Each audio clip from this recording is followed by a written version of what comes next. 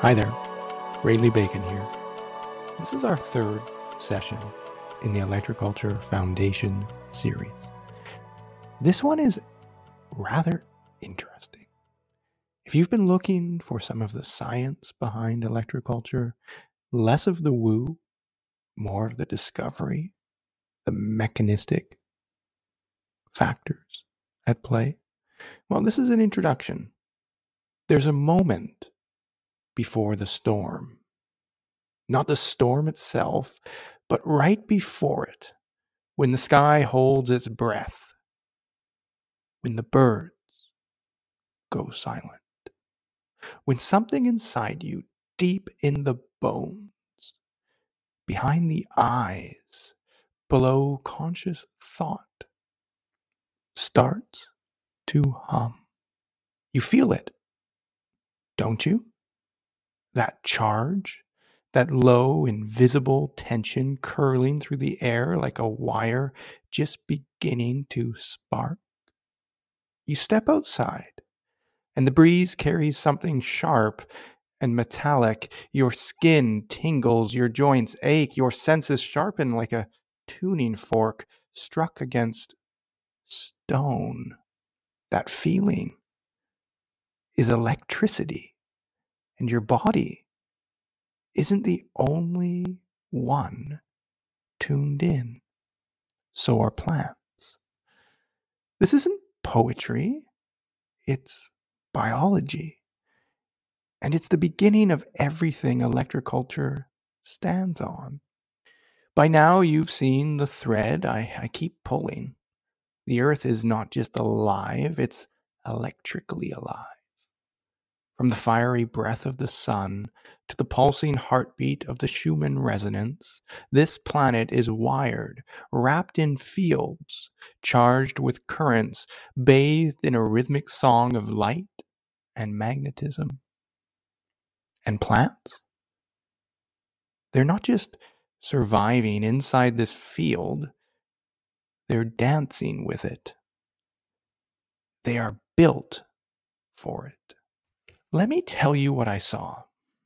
You see, back when I was running our greenhouse, we had a microgreen business with edible flowers, salad mixes. We had our operation dialed in tight. Dozens of restaurants relied on our weekly harvests, well over 30 in fact, a couple distributors, a 200-kilometer radius. We were doing well before COVID. We had every variable tracked: light, temperature, humidity, pH, nutrients. No guesswork, just precision. So when the patterns started showing up, I couldn't dismiss them. Every time a thunderstorm rolled through, even without a drop of rain, of course my greenhouse protected my crops from direct rain, I would still see a shift. The leaves, glossy. The color, deeper. The stems, thicker, straighter, more alive. And here's what really stunned me. The disease pressure vanished, if not for a few days. If you've ever grown microgreens, you know the fragility. It's like raising newborns in a crowded room. One wrong move, too much moisture, not enough airflow, and damping off takes hold like wildfire. But after lightning storms, nothing. No spread, no rot, no fungal bloom. And we're not talking about rain bringing down nitrates here. This was a closed system. No outdoor exposure, just ambient electricity in the atmosphere. That was the crack in the wall. Because I wasn't watching a nutrient effect. I was watching an energy effect. That's when it all began to shift for me, personally. See, I had been taught, like most growers, that plants respond to what you feed them, to matter, to molecules. But what if that's only part of the story? What if plants are also responding to fields, frequencies, voltages? What if they've what if they are built to detect and respond to energy directly? Here's the thing. The science is catching up. We're learning that roots grow toward electrical charge, that stems and leaves align with the Earth's magnetic field, that fungi don't just shuttle nutrients underground, they carry signals, that trees act like antennas with voltage climbing from root to canopy, that sap flows not just through pressure, but through charge separation and structured water dynamics.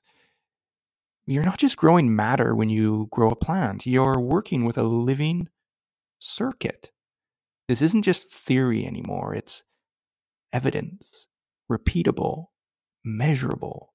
And when you start to see it, really see it, you realize electroculture doesn't invent anything new, it simply tunes you back into what nature has already perfected.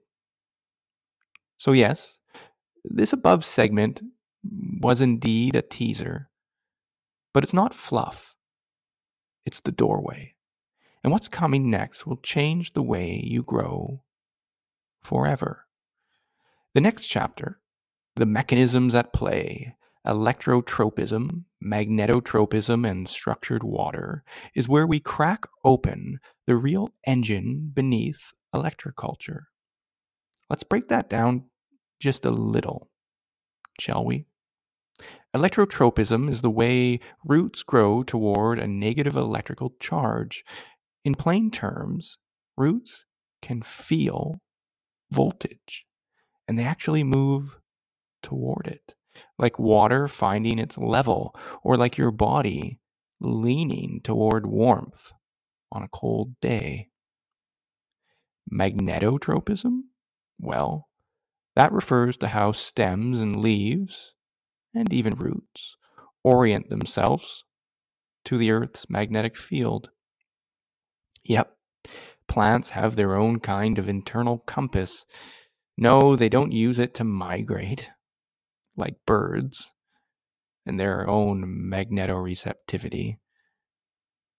They do use it to grow stronger, straighter, and more resilient. Structured water? That's always been considered woo, right?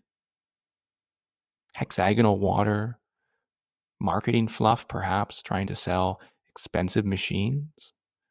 Perhaps. But that's changing. Structured water is now getting rebranded. It's called easy water.